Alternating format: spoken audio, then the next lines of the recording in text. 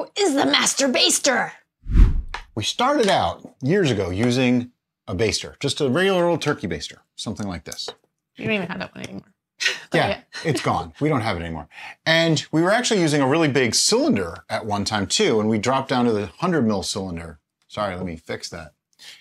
And the reason I didn't like using this baster anymore is because you had to fill it multiple times. It just seemed like a pain.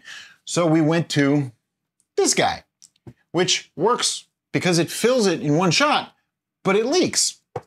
So we went to this thing, which is great, except that it sprays you.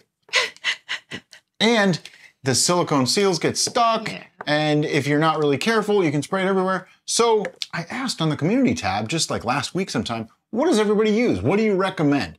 And got a lot of really amazing answers, and we're gonna test some of these responses that we got and see who is the Master Baster. Couple of things we wanna do. We're gonna do some tests, but first I wanted to explain a few of the parameters that we're looking for.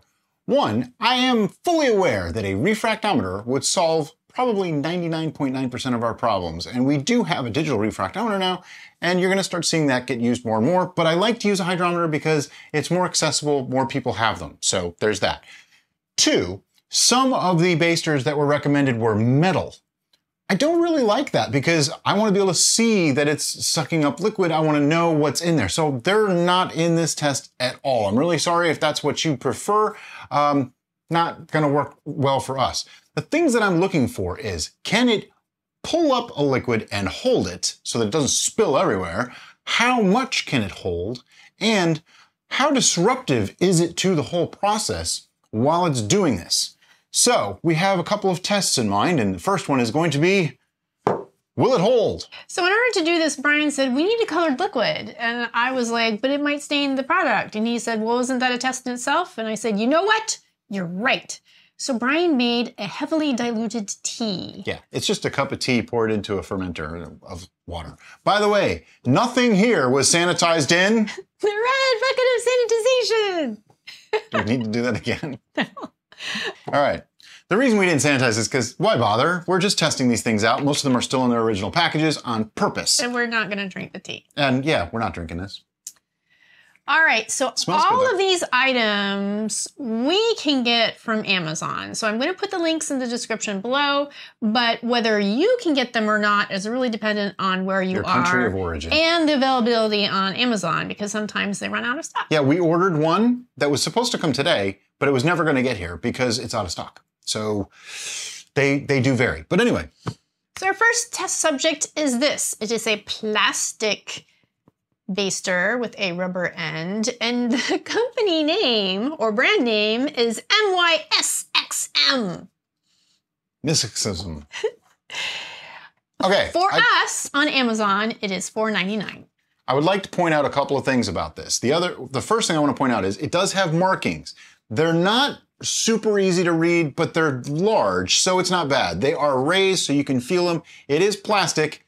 The bulb is relatively squeezy. The top is a little more firm than I really think it should be. It just doesn't feel really, really great. So let's give this a try. I'm gonna fully depress the end, stick it in, suck up as much as I can, and then 1, 2, 3, 4, 5, 6, 7, 8, 9, 10. Okay, that's the hold test. I would say minimal amount fell out of there. That could have just from me shaking. So just put minimum? Well, right now this is the winner in that category. So I'm just gonna put it right there. I'm gonna put minimum then. That's fine. This is not going to be the most scientific scoring and all that kind of thing. We're just kind of trying to figure out what one works best. I know it's gonna come down to who has the best bulb, clearest markings, and the smallest hole at the end is probably the key. So the next contender is from Norpro, and we find that we end up ordering a lot of stuff from the Norpro brand, and we really like it. So our original smaller baster before this was a Norpro baster.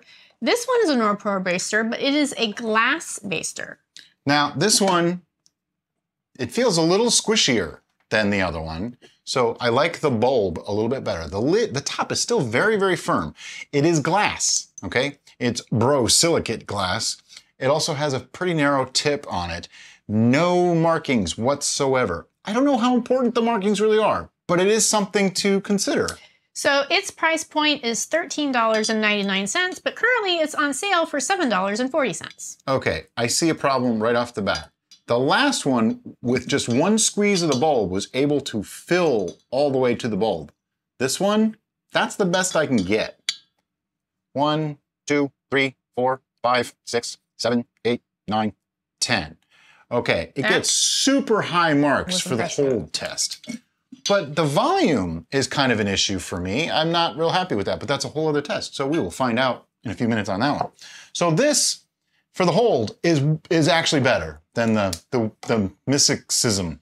So that's our number one for the hold test right now. Okay, so our next contender is brand HZXSDEG. Hizixdig. There we go. And it is $5.99. This one comes with a surprise. It has a brush inside, which is actually a nice touch. The brush does fit in the tip too, so that is good. The tip on this one, there's a little bit of like flashing there that, I mean, it's not a big deal, but it is something of note. It does look like the hole is ever so slightly larger, maybe about the same. It does have markings. It has a very squishy bulb. The squishy bulb is important, just so you know. What I'm talking about is the top part, the cap on some of these is very firm. Like it just feels really, really hard.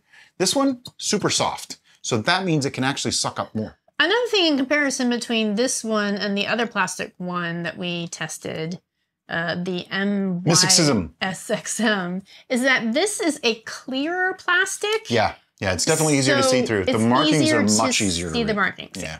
Okay, well, let's just fully depress and give it a shot here. Filled it up fully. 1, 2, 3, 4, 5, 6, 7, 8, 9, 10. It looks like if I shake it around, that's why I'm not making this a fully scientific test because I don't think I can. Sure. It's roughly the same as the first one. Okay, so that's another minimum. So the Hizixdig did just as well as the first one, I would say. It does get a little higher marks because it's a little softer on the bulb, and it does have better markings. That's about it. So the next contender is Fox Run. This is another glass baster, but note, they look practically identical. They even have the same marking on the bulb.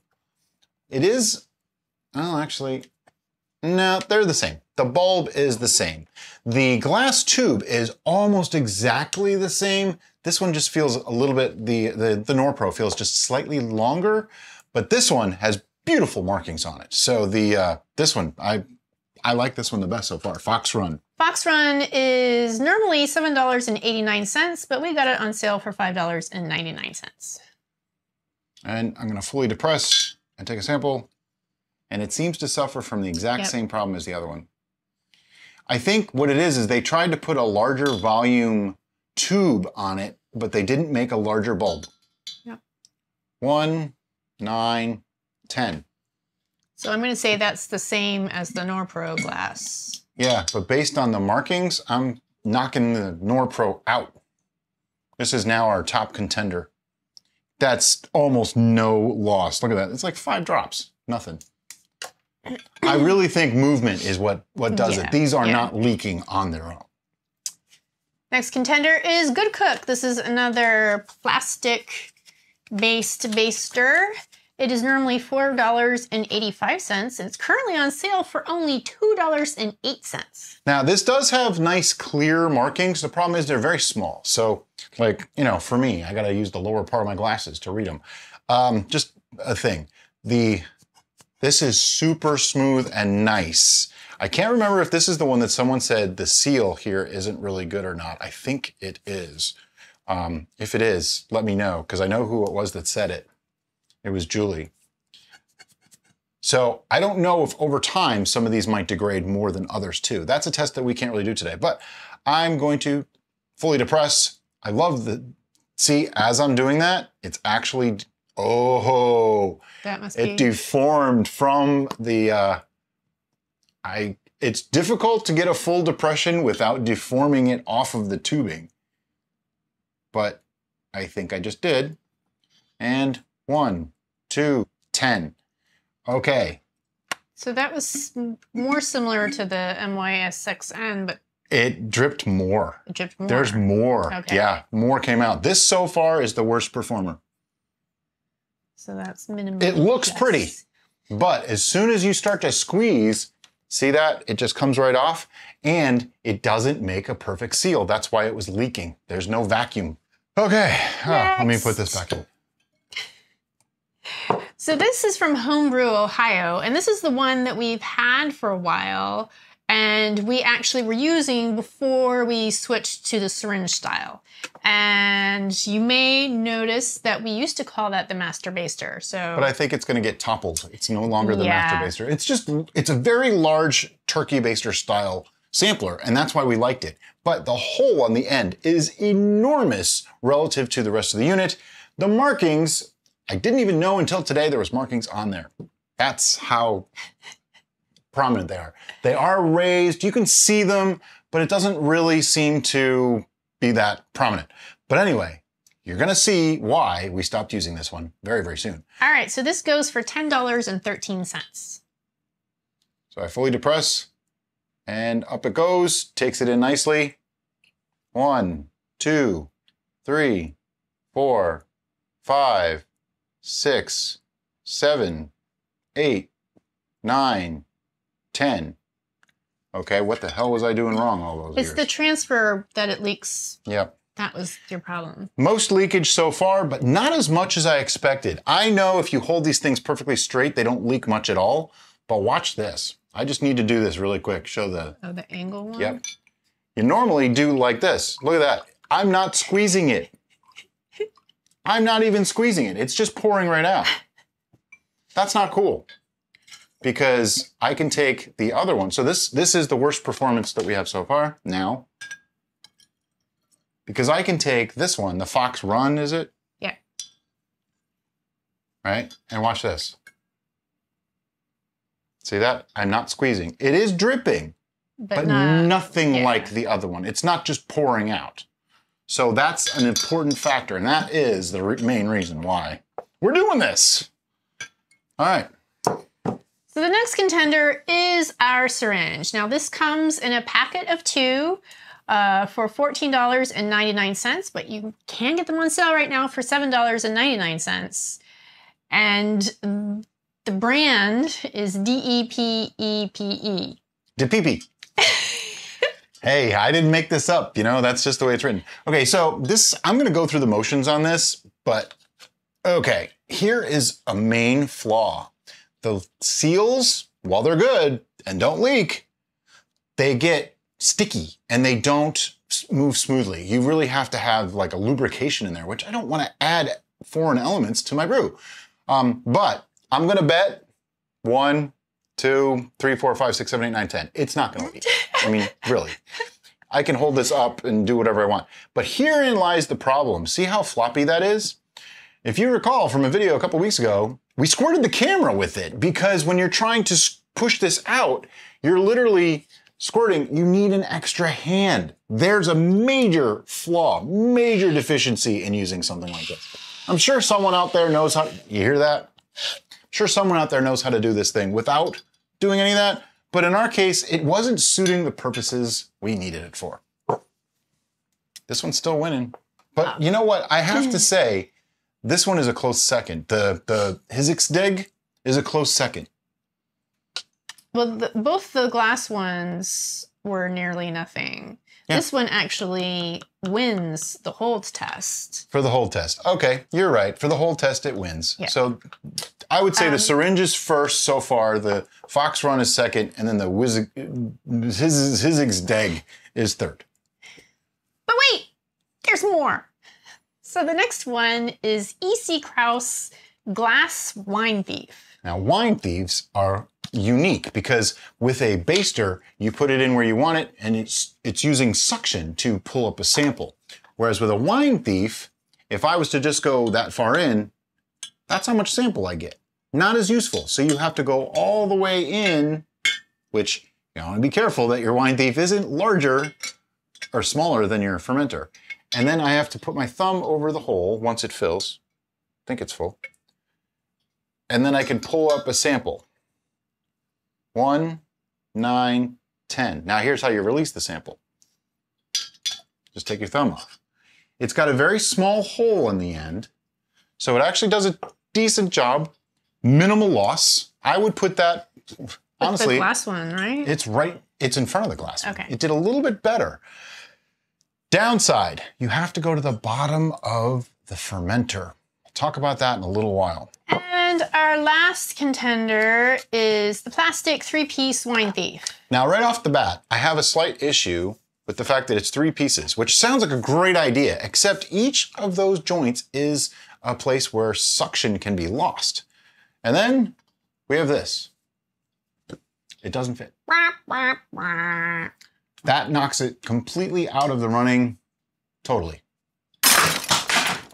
Okay, so. And if you're curious, that goes for $10.19. It would work in 3-gallon and 5-gallon fermenters just fine. It's going to work a lot like the glass one. It probably will drip just a slight bit more. So regardless of Brian's biases, here is the tally for the hold test. The winner being the syringe. Yep. It held the best. The second place running is the Fox Run the wine thief. The wine thief. Then and the then Fox the Run. Fox Run, and then the Pro. Both glasses. Oh, you're saying okay, because the glass ones were better. Yep. Okay, she is right. For the sake of that test, she is absolutely correct. The second test is the volume test. So we use a 100 milliliter graduated cylinder for our volume. Now, some of the kits we know come with a 200 milliliter cylinder rather than a 100 milliliter. 250, actually. That was a 250? Yeah, it was 250. It was okay. Stupid huge. So regardless, you'll have to take that into consideration on what type of cylinder you have that you need to fill. I'm going to tell you right now that Mega Made, the syringe, is going to do 100 mil right off the bat because it's marked and it does that. My biggest issue is I'm applying a pretty good amount of force to this to get it to suck, you might say. And look at this. If I try to do this with just 2 hands, it's difficult, it's cumbersome, and the possibility of making a mess is great. And I make a mess anyway. I really don't need help. It really does. This is the other thing I really don't like. See that little bit left? You're kind of sucking air into it. You're oxidizing to do it. I'm not a fan of that. So where did it go? Exactly 100 mil. 100 mil. Which if you're using a hydrometer is probably the appropriate amount. So yeah, for measurement and holding, it's probably going to win again. But you see some of the downsides to using it. Next, let's do the glass wine thief. Okay. So for this, here is the plus. You can take a sample easily and without really disturbing much, but you have to go all the way to the bottom to get the most of it. So if you only go like halfway, you're going to get less. I'm going to try to maximize it out just for the sake of this test. But it's not simple to do. I have my thumb stuck on there like that. It's kind of crazy. And so how much did you get for that? I got 35 milliliters. 35. So it would take roughly 3 fillings to get this in. Not really the most convenient way to go. So the Fox Run, fully depress. Notice I don't have to go all the way deep. I can just stay towards the top or go about halfway in. And I do like the baster concept for this. See? It doesn't let it all squeeze out at the end. I had to let some oxygen in there. That was weird. That goes to 47 and a half. So far, the wine thief is going down. That's going up. All right. Can you do the old Master Baster, the homebrew? Yes, I can. This is why we bought this one, is because it can fill this in usually 1 shot, maybe just a little bit more than 1 shot. The trick is being very quick about it. You know, it's a little short. Looks like 88 to me. 88. Not quite 100. So for volume, it's in place number 2. We're doing all of them again. We can do them all. Okay. I think a lot of them are going to be very similar. All right, so do the Norpro glass. Here's the Norpro. 48, just like the other one. So it's even with that guy. Okay. I'm putting it to the side, though, because this one is a better unit. Good Cook is the red knob. Yeah. Next up is the Good Cook. I have concerns. It's not simple to use. Like, I just think in everyday usage, you'd probably knock that out and not really get much suckage, if you will. Which is a shame, because it does have a very small hole, so leakage is minimized. But it actually held more than the others. It actually held 65.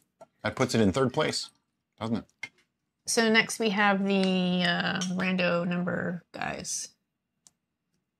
All right, well, you know what? Because these are so similar and this one just looks smaller, this one being the mysticism, I'm knocking the mysticism out. I think it's just out of the running. This one is so similar to it, has a better bulb, and it looks like it has a little bit larger. So this is the Steading.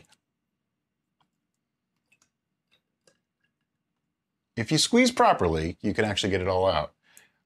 Not bad, 50. So this would take 2 to get to a full 100 mil. All right, so our winners are, first place goes to the syringe. Yep. Now this is just for volume alone, okay? Second place comes to Homebrew, Ohio. Yep. And third is Good Cook. Third is Good Cook. Fourth is Steading. Fifth is Fox Run. And sixth is the Wine Thief. Alrighty. Okay. So the next test should be ease of use. Yes. This is where we're going to see a lot of differences. And let's go backwards on this one. Ease of use. Wine Thief. Super easy. The only downside is you do have to wait till it fills. You're not really sure, did it fill up? See, and in just doing that, I'm disturbing least because I'm all the way to the bottom. Yeah. So ease of use, I would say this one's good. Maybe not the absolute best. So the Wine Thief is good. Now let's moving up. Fox Run, ease of use. It's easy to use. One thing I don't like, do you see that foaming action? It foams it up. I saw that with that one and the Norpro. They both seem to have a leak in the bulb. Let me get the Norpro again and check it just to make sure. I mean, there's foam in there. Yeah, they both are oxygenating it as they lift it up. You know what? I'm not even gonna, that to me is dangerous for the brew. These are both out. Knocking them out. They're gone. All right, does Steading? Is it foamy? For ease of use, I mean, it's, you know, it's a turkey baster. No oxygenating. If you shake it, you can get it to leak. I would say excellent. It's better than the Wine Thief. Good Cook. I keep worrying about that seal problem, but it seems like in actual usage, it's not an issue. It's not doing it. And this one had a lot of volume, right? The Good Cook had 65 mil. It came into third place. Honestly, as much as I don't trust that seal, it doesn't seem like it's a problem. It's not oxygenating. There's no leakage. It's right up there with the Steading. Okay, the Master Baster, the huge one. This one is going to be just as easy as any baster to use, except for one problem. It is so big and cumbersome that it gets knocked down a bit. I'm going to put it below the Wine Thief. But it is helpful if you're using, like if you're having a larger volume vessel. Yeah, if you're using maybe in primary you didn't fill all the way up. Possibly. So it does have uses. I'm not saying it's useless. I wish the hole in the end was a little smaller and it would be perfect. I would totally love it. Okay, we've talked about this already. Ease of use for this guy. It has none. It's not easy to use. It's a pain in the butt. Now, somebody out there is probably like, what are you talking about? It's the greatest thing ever. And we used it because it was recommended to us. But I think it's just so much harder to use than all these others that I'm knocking it out. It's done. If I had the choice, I wouldn't want to use it. It's out of the running. All right, so between the hold test, the volume test, and the ease of use test, we have narrowed the fields down to 4 from our original 9. Which one of these 4 did best in the hold test? So the winner for the hold test got knocked out. Okay. The second place was the Glass Wine Thief. Okay, let's talk about the Wine Thief for a moment, because now we're going to talk about practical use and how much it disturbs the brew. I've said it before, you have to get a decent sample, which this was the smallest sample size, by the way, and it's glass, which feels, I don't know, I feel like this is going to break. Feels like another hydrometer situation. You have to go all the way to the bottom. You are touching that lees, you are disturbing it in some way. To me, this gets knocked out just for that alone. I've been holding off on doing that, but this one, out. Third place was Fox Run, which is knocked out.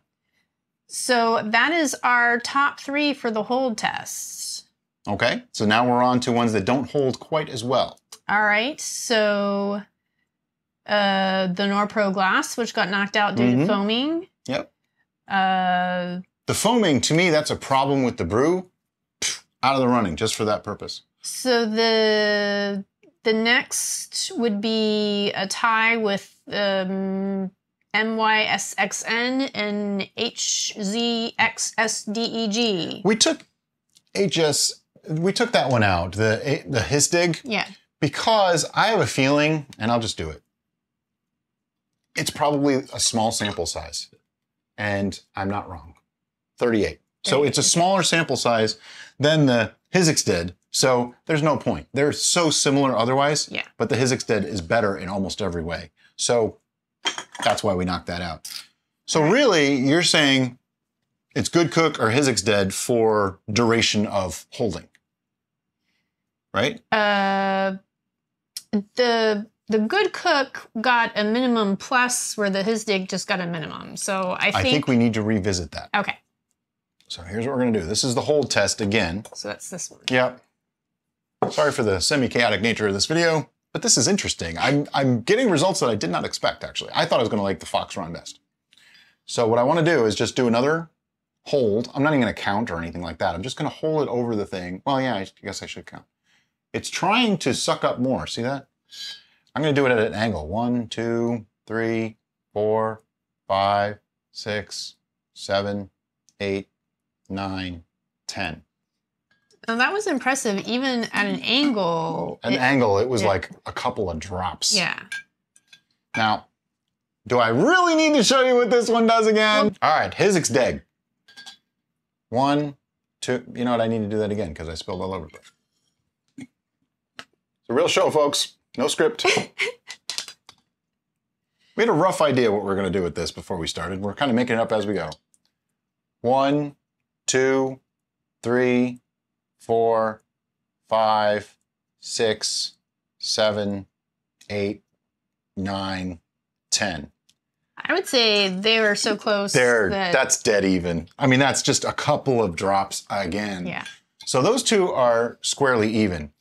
Just because we can, let's show you what this one does. We already showed them the I'm going to do it again, just because. Look at this.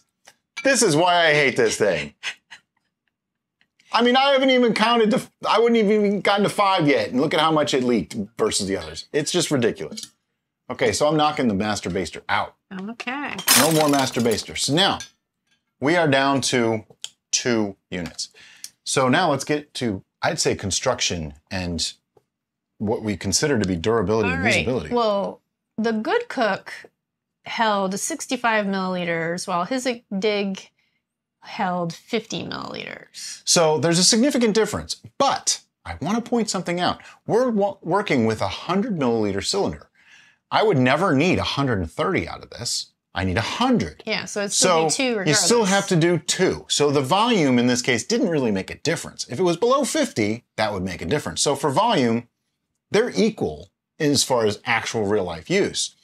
For holding, how steady can you keep your hand? Really, that's what it comes down to. Both excellent for that. For readability, I would say the HISDIG is better. Yeah. It's much easier to see those numbers. On the Good Cook, it's difficult to read. They really are. For attractiveness, the Good Cook is better looking. I think it is. I like red and black both. They're both my favorite colors. But this one, I don't know. I like the design a little bit better. This is your classic, standard, turkey baster. This one, I do have a slight issue. The silicone is so soft that I don't think it's going to hold that seal for a long, long time. It's just, see how easily that just pops right off? Which is great for cleaning, but really bad for keeping a seal. This one, it's a little thicker down here and has like a little rib inside so that, oh yeah, that sucker's that's not going to leak. And I think that over time is going to make this one last a little bit longer. What's the price difference on these?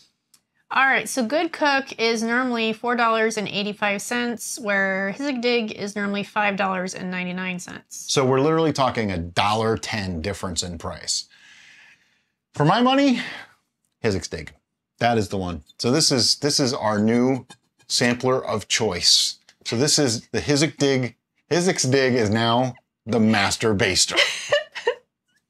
That was really interesting. I thought that was cool. Hopefully you enjoyed it as well. If you have something that we didn't test that would follow into these parameters and perhaps beat something that we have tested, please leave that in the comments below and maybe we'll get another sampling going for you. And as always, guys, thanks for watching. Have a great day. Bye-bye.